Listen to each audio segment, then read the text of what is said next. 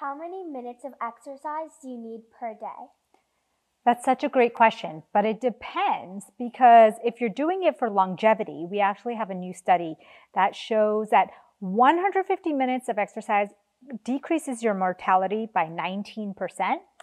But if you do even more, up to like an hour and 40 minutes a day, you can keep going up on the health benefits. But after about an hour and 40 minutes a day, it kind of evens out. So 150 minutes a week, which is about 20 minutes a day, or up to 1 hour and 40 minutes a day to get the maximal benefits.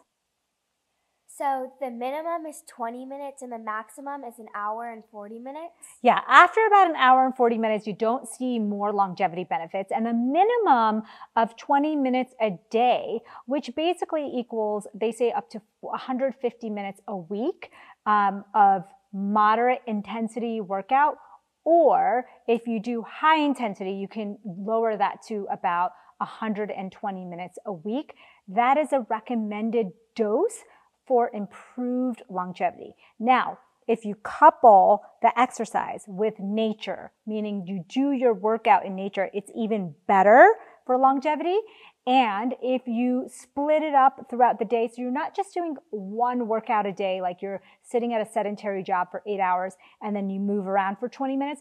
Rather than that, you'd rather split it up into small bouts throughout the day. So you're not sitting for 8 to 10 hours a day, because sitting itself is a risk factor for death.